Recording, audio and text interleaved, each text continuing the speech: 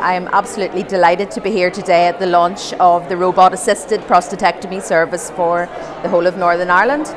This means that for the first time ever, our men with prostate cancer will not be required to travel to the UK mainland for their surgery, but instead can be treated here in Northern Ireland in line with best practice everywhere in the UK. So absolutely delighted. Want to pay thanks and tribute to our staff who have worked terribly hard to get us here today, and also to our charitable partners, Men Against Cancer, who gave us such a great donation.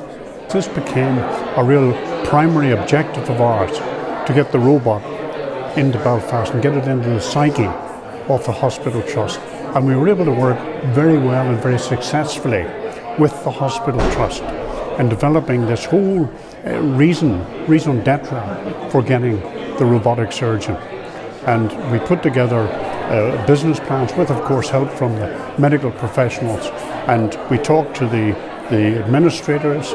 We got the facts and figures. We put forward a very significant and strong business case, which was adopted. It was adopted by the trust, and now today we have the robotic surgeon in operation here in the Belfast City Hospital. The staff were very committed to this being up and running. It's a new process for Northern Ireland. We very much wanted to make sure that we did it justice, that we were able to provide and deliver the same type of service to our patients, which they were experiencing when they were over to England.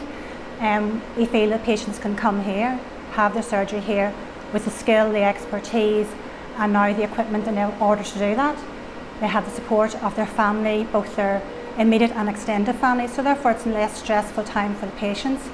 And for us in Belfast City Hospital and Theatre 6, and the staff are very committed to taking that forward.